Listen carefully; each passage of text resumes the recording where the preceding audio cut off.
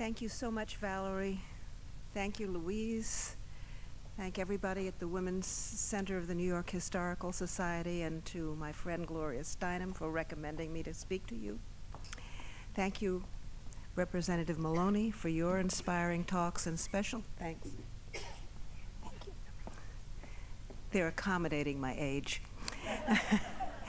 And special thanks to my daughter Elizabeth for accompanying me despite her daunting jet lag. And I should also mention, since her organization has been praised so far several times, that she is now president of the Mellon Foundation, which has in part funded this conference. To the rest of you, old and new friends, thanks for rising so early on Sunday morning to celebrate the first day of Women's History Month. And I'm glad it's the first, because it's right on the cusp of Black History Month, which represents the juncture where my work always seems to take me. It's impossible to separate the struggles for women's political, legal, and social empowerment from the centuries-long African-American civil rights movement. In recent years, we should also include in these efforts the work that has gone into acquiring and guaranteeing access to an equality for the physically and mentally challenged and members of the LGBTQ communities as well. And I can't help but think that the ongoing efforts to thwart women's reproductive rights are closely related to these other quests. I applaud all of these efforts, which seek to acquire and maintain an equal footing for the broadest possible segments of our country, in the face of ingrained and always daunting assumptions about the inevitability and appropriateness of white male supremacy. That's part of the big picture about the struggle, and it's a still unresolved struggle, which is critically important, but I also believe that individual stories are important too. They allow us to personalize those struggles and make them and their participants accessible and relatable. I've been a teacher and writer for years, but consider myself primarily a storyteller, and storytelling is an art form that's as old as time and as old as families have come together to share common experiences and pass them down to future generations to savor and to save.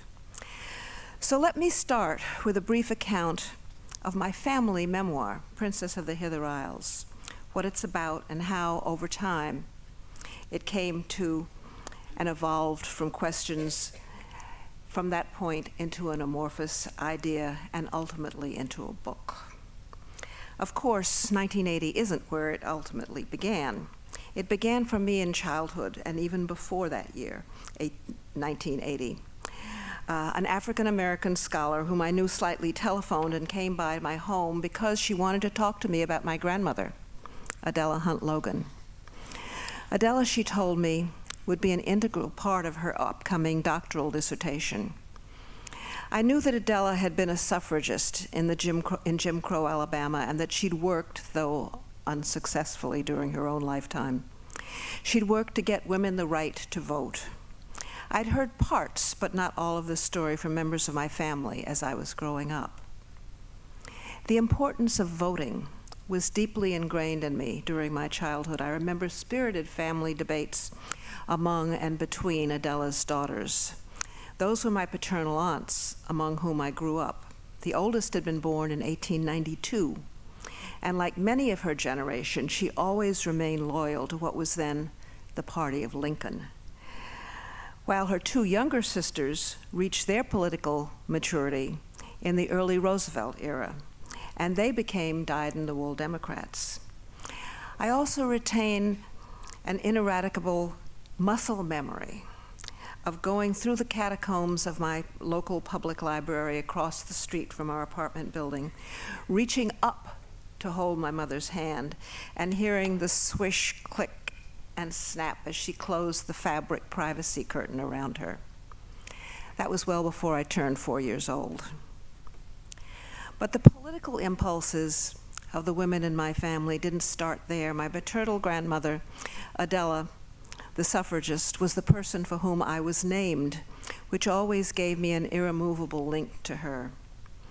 Also, and even now, her portrait hangs on the front wall in my hallway. After hearing a good deal more from that long-ago visitor about Adela than I'd previously known, and after reading the feminist tracts about voting, which she shared with me that Adela had written, I had at least one nagging question. In a place, the Deep South, and at a time, the post-Reconstruction years and the height of Jim Crow, when virtually everyone around her must have believed and reinforced the message that she was neither eligible for nor worthy of the vote, both because she wasn't male and also because she wasn't white. So why did Adela so passionately and so hopelessly advocate gaining the right for all women to be enfranchised? I'm not sure even now if I understand precisely what motivated her, but those questions haunted me, and I began writing about my grandmother, who died long before I was born. In 1983, Ms. Magazine published an article I submitted about finding my paternal grandmother. At that time, the editors wrote this about me. Adele Logan Alexander is working on a book-length biography of Adela Hunt Logan. Well, it's been a very long journey and taken lots of detours before I finished that book-length biography, which in fact evolved into my new family memoir, Princess of the Hither Isles. Over the years, I shuttled back and forth with its creation, moving from standard history to fiction, ultimately as a novel told by an anonymous voice and then by Adela herself. Finally, I settled on a memoir as the most viable format for my work. To write this memoir, I've culled stories from the depth of memory and quoted and abridged Adela's words and those of many others. I've imagined a number of conversations and incidents, but reading reams of primary and secondary sources, conducting interviews, making endless trips to archives, old family homes, schools, and churches,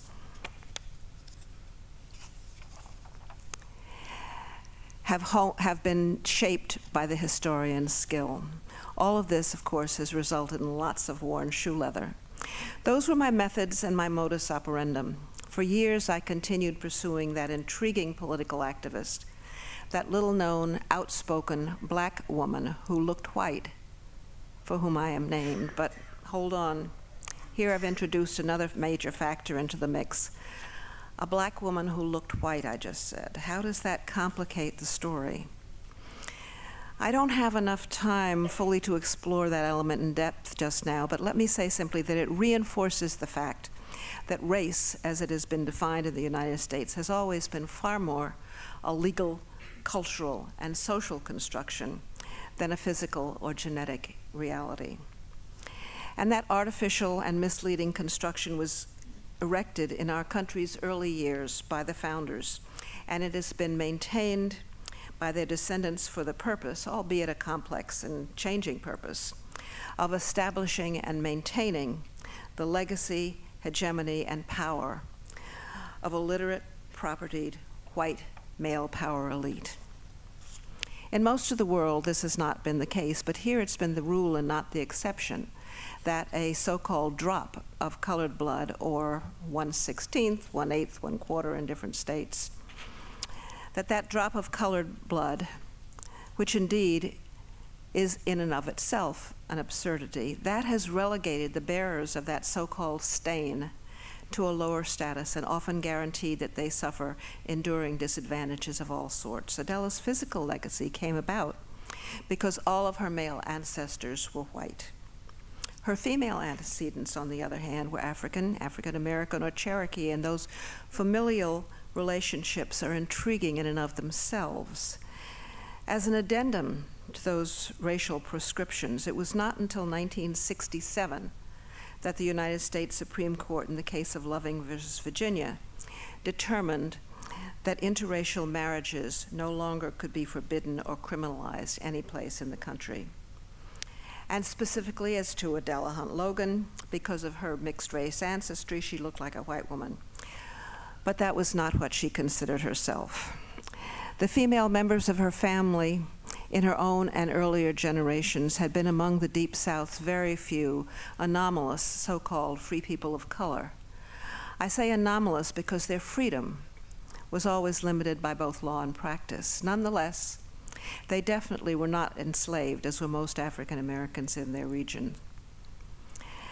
Adela was born in rural Georgia during the Civil War, at which time her father was a slaveholding Confederate officer. Despite legal restrictions in that state that banned interracial marriages, he was, I believe, officially married. The ceremony was performed by a family member who was a state judge. He was officially married to Adela's mother. Adela grew up in relative economic comfort and security. She earned a college and later a master's degree from Atlanta University. And by so doing, she became one of the South's most highly educated women of any racial or economic background, and as might be expected, having really no other options, and because she wanted to serve her people, she became a teacher. Her educational achievements notwithstanding, law and practice, combined with her own strong sense of self-identity, made Adela a colored woman. But she wouldn't be cowed and didn't always play by the rules that had been determined for her, both by that legally determined Negro identity and by the laws that enforced practices that were supposed to pertain to her sex as well. The white, male, elected and appointed officials of Tuskegee, Alabama, required the colored residents of Booker T. Washington's famous Tuskegee Institute, where Adela taught, lived, and raised her children from the 1880s through 1915, to travel in and out of their town via a designated back road. But Adela refused to do so and boldly drove her buggy down the main thoroughfare. Authorities also demanded that the Institute's residents adhere to Alabama's prevalent Jim Crow requirements, which reinforced the demeaning reality that all colored people must use back doors, drink from segregated water fountains, speaking of water fountains, use filthy toilets, inferior means of transportation, and other public facilities. But Adela refused to do any of that, and because she looked and frankly acted white, citizens of the town of Tuskegee were often at a loss as to what to do with and about her and her egregious misbehavior. That societal misbehavior spilled over into her activities in the women's suffrage movement. She attended segregated suffrage conferences in the Jim Crow South by masquerading as a white woman. The suffrage movement's leaders, a number of whom held racist beliefs themselves, didn't know what to do with her. So in most cases, they reluctantly played along with her charade. Adela's goal in attending those sessions in the 1890s and early 1900s was to meet with the movement's power brokers, learn more about the impact of women's disenfranchisement, try to gain support for the efforts of African American women such as herself, and especially to bring back to her own community the information she gleaned and the materials she collected in segregated venues, and in turn, to educate her colleagues. Perhaps you're shaking your heads and saying what a fruitless masquerade to pass for white and thus betray her race. But I think not.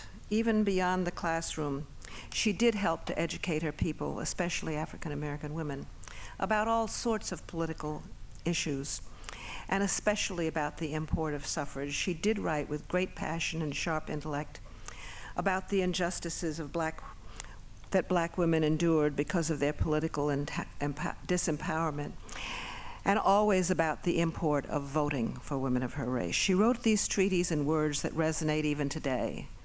Let me read from several of Adela's essays that date back more than a century. "We should heed President Lincoln's words," one began. "Government of the people, by the people, and for the people, but those requisites are only partially realized if women have no vote. If we are citizens, why not treat us as such on questions of law and governance, where women are now classed as minors and idiots? If white Americans with all of their advantages need the ballot, and they do, if it has helped them as it has, how much more do Negroes, male and female, need the defense of the vote to help us secure and maintain our rights? She continued, the main components of personal sovereignty are wisdom and power, and the greatest power any people in a democracy have is that which they exercise at the polls. At present, few women, especially colored women, can claim that vital indicator of civic empowerment. This writer, however, knows many of her own sex, a number of them, Negroes such as I, who are prepared to assume the responsibilities and rights of full citizenship. Those rights include casting our ballots, even perhaps voting for other women, and running for office ourselves. A few years later, she wrote an article titled Colored Women as Voters for W.E.B. Du Bois's and the NAACP's renowned journal, The Crisis, in which she said this, every day, increasing numbers of colored women study civics, but they are convinced that their efforts would be more telling if they had the vote. The fashion of saying, I do not care to meddle with politics, is disappearing among these women because politics meddles constantly with them. More and more colored women are participating in civic activities, and women who believe that they need the vote also believe that the vote needs them. We should reread our Constitution and the Declaration of Independence. This much is certain. Negroes believe in equal justice regardless of race, color, creed, class, or sex. And they eagerly await the day when the United States truly shall have a government of the people, for the people, and by the people, including its colored women. Through other writings and community meetings, she further urged the black women who lived in and near Tuskegee to petition their local boards of health, state representatives, even United States congressmen and senators, for essential constituent services. Such recommendations, however, were considered incendiary. She and others worried that she might only be exhorting the South's neediest, most vulnerable, and often illiterate citizens, if they honestly could claim any citizenship rights at all, to tilt blindly at windmills. So after hearing some of Adela Hunt Logan's words today, I expect that you will agree that she was one bad sister. She was a troublemaker extraordinaire, but you also may understand why I thought it was important to tell her story, to make it known to others. I also want to talk a bit about my upcoming work because it builds on these efforts. If Adela's mission was the political empowerment of women, her daughters also sought empowerment through education and to maintain control over their bodies. I'm preparing to write about these women of that generation in my family. Their mother, my paternal grandmother, Adela Hunt Logan, bore at least 9 children, 3 of them after the age of 40, and the last 2 following a nephrectomy or kidney removal. I hardly think it's mere happenstance that although all 3 of them married, none had children of their own. That, I am certain, was a deliberate choice on their part. One daughter became a teacher, another worked to improve the lot of African-American nurses who were segregated and discriminated against due to their race and forced to work for menial wages. She also chaired the director's board of a home for unwed mothers. That may seem an anachronism today, but it was a vital, innovative service in the 1930s and 40s when such single mothers were viewed and treated as immoral and shamed outcasts. The third and youngest sister, Myra Logan, became a renowned surgeon who is now acclaimed as the first woman in the world to perform open-heart surgery.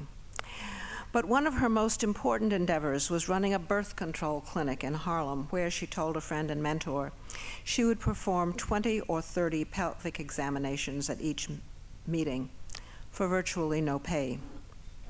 I clearly remember from listening to their conversations during my childhood that not only was voting, as per their mother's mission, of vital importance to my aunts as an indicator of personal empowerment, but reproductive choice was as well. Much as Adela did not live long enough to vote following the ratification of the 19th Amendment, none of her daughters lived to appreciate the critical Roe v. Wade decision, which supposedly guaranteed women's reproductive rights.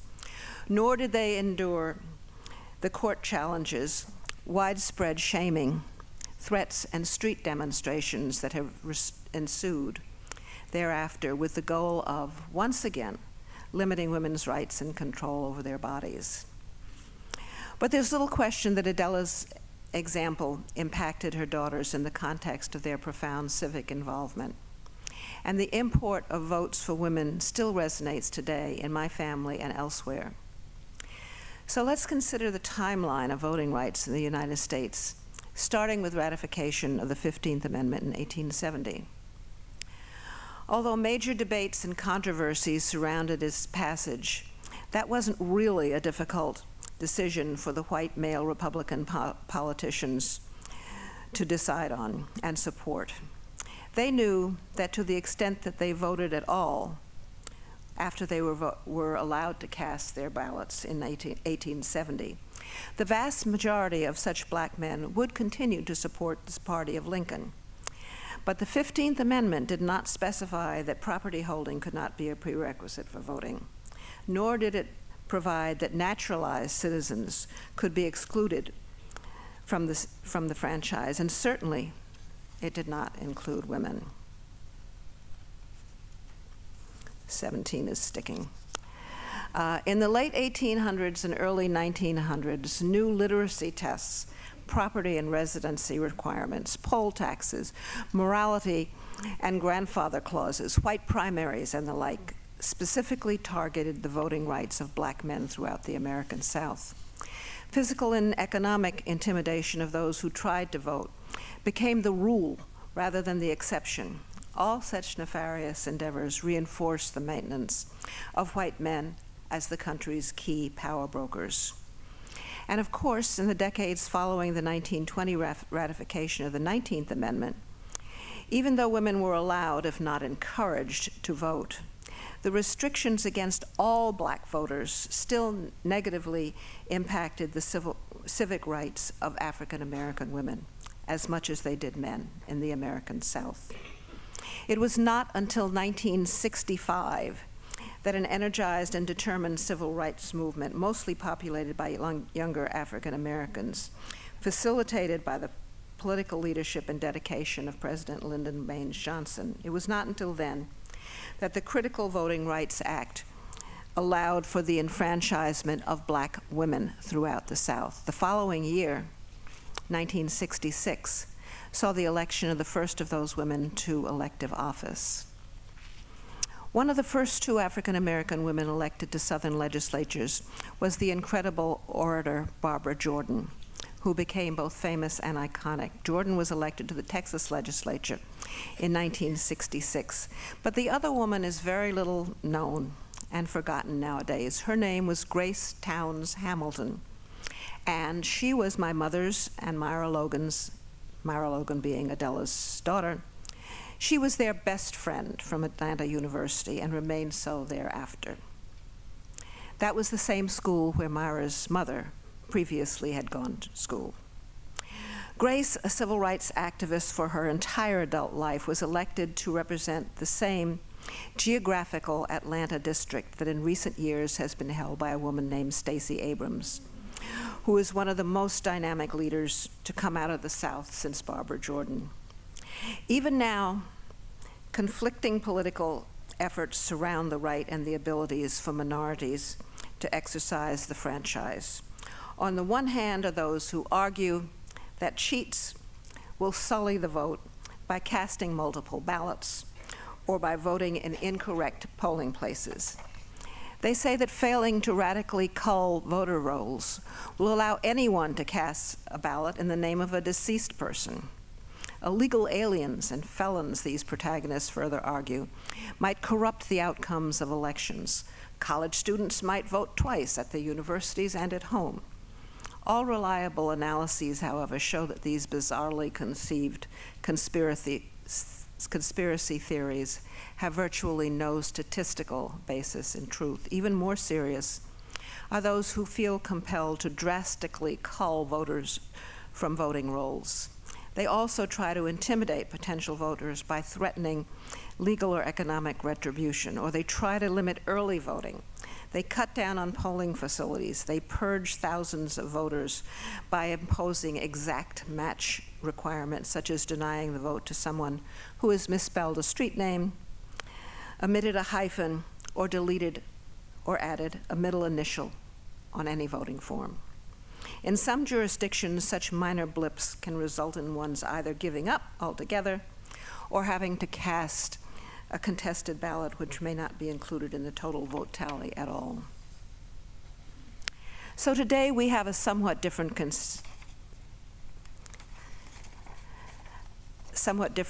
situation from that which Adela Hunt Logan faced in the early 1900s when she protested the exclusion of women from the franchise, as well as the egregious restrictions of voting by black male Southerners. But that was the ambiance in which Adela penned her early treatise about the importance of vote to a democracy, especially the importance of black women, whom she wanted to have included in the body politic. In recent years, in many Southern jurisdictions, it's been the extraordinary turnout of black women voters that has decided elections. These women, though sometimes not entirely happy with their choices, have carpooled, babysat for one another, canvassed, trudged from door to door, watched polls, prayed, and fried chicken, and registered new voters. They understand, as Adela had, the importance of exercising the franchise. I think of them in the context of what Adela Hunt Logan advocated more than a century ago, and I know she would have been disturbed by the ongoing efforts at voter suppression that we still see today, but also pleased and proud of what women such as that were and are doing to contribute to the integrity of the electoral process. So now, in 2020, we're celebrating the centennial of ratification of the 19th Amendment, as we should. But we must also think about the fact that voting rights for women came about in the context of enduring restrictions that both preceded and succeeded its enactment. Those restrictions followed in the wake of the ratification of the 15th Amendment, half a century before the approval of the Voting Rights Amendment. Yes, it was 50 years from 1870 to 1920. That's how long it took to get an amendment that purportedly guaranteed that sex could no longer be imposed as an impediment against women voting. In recent years, in recent decades, and even today, many people have argued that it is unnecessary, frivolous, or duplicative, but certainly it's worth pointing out that the United States, technically, it's, as you know, the legislatures of 3/4 of the individual states. The United States has still failed to ratify an Equal Rights Amendment, as Representative Maloney told us. That amendment presumably would invalidate any remaining discriminatory provisions that still restrict women's rights any place in the country. But as to black women specifically, arguably it was not until passage of the Voting Rights Act of 1965 that black women got enforceable assurances that they would have the right to vote. And if I may go back to what I said a few moments ago, what we may wonder, are we to think of the renewed and ongoing efforts that we see even now to limit, not to increase, access to the franchise, and also to limit women's rights to reproductive freedom? This story clearly is not finished. The ephemeral, idealistic promise of African American women's political empowerment inspired Adela Hunt Logan, and it has continued as a reality in the lives of our country's next generations of such women. Reproductive choice also as a means of establishing women's physical and economic empowerment further inspired her daughters in their work. May the fruits of all their labors continue to inspire us and demand to exert our rights. Certainly, they still inspire me. Thank you very much.